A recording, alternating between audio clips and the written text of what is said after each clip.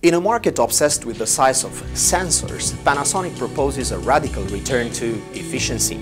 AG-AC90 is a prosumer camera, which brings a lot of functions and features to be found on significantly more expensive models, such as XLR sound input and manual control thereof, at a very good price.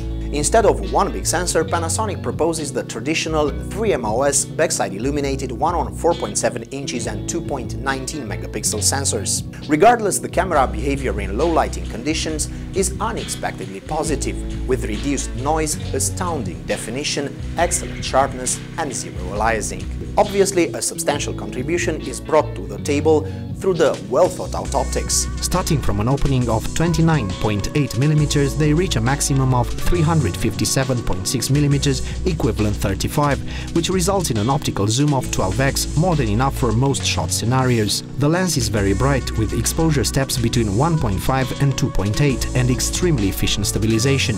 This is controlled using 3 rings placed along the lens assembly, which manually modifies focus, zoom and exposure. Except the zoom, which is a hint too slow and imprecise, the other two controls adjust impeccably. Another innovative gimmick is the incorporation of neutral filters, known as NDs, and of the auto gain for exposure. This means that under a diaphragm index of 1.5 the game activates automatically, and over 11 the neutral filters engage progressively. What it means is that the otherwise excellent lens, when used under extraordinary light conditions, either dark or bright, will go outside its intended usage specifications. The availability of the XLR connectors and the manual sound switches is a welcome feature. The camera also features an onboard 5.1 microphone with good quality zoom. As far as build quality is concerned, this model is as solid as it is light. This doesn't mean cheap or low quality.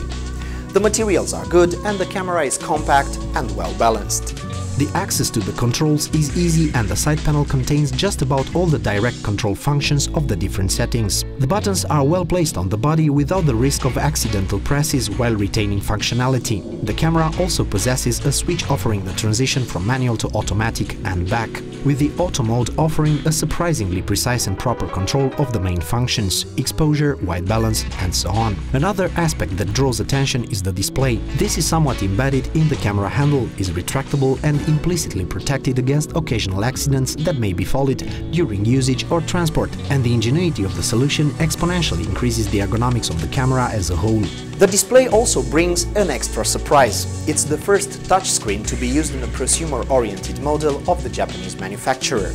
I'm declaring my hesitance when it comes to this kind of solutions, but the implementation is good in this particular case. The screen is responsive and its utility in controlling the camera is undeniable. The brightness is good even in outside conditions, though still excluding a midday tropical beach. Although fingerprints remain the eternal enemy of touchscreen displays, the reduced resolution of the visor will however impose the usage of the screen most of the time. This camera's menu is one of the most intuitive I've ever seen. This menu allows the user to choose recording formats: Full HD at 50 or 25 progressive frames per second, or PAL 576 interlaced at 25 frames per second. There are no 24 frames per second options on the European or Asia-oriented PAL versions of the camera, nor is the intermediate 720p format offered. The codec is AVC Cam, an improved AVC HD. For the more pretentious user in regards to compression, the camera offers an HDMI connector outputting ProRes 422 to an external recorder.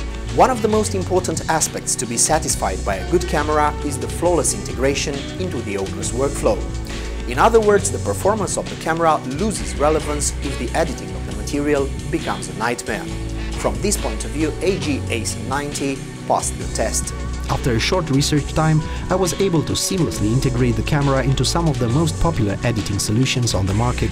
Final Cut Pro 10 recognized the format instantly, and importing and editing is easily accessible. The same stays true for Adobe Premiere CS6, both editing solutions recognizing the format natively and not requiring any conversions.